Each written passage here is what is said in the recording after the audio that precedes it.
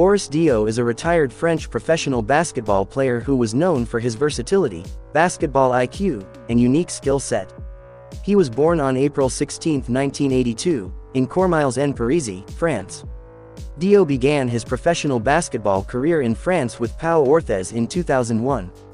He played there for 3 seasons before being drafted 21st overall by the Atlanta Hawks in the 2003 NBA Draft.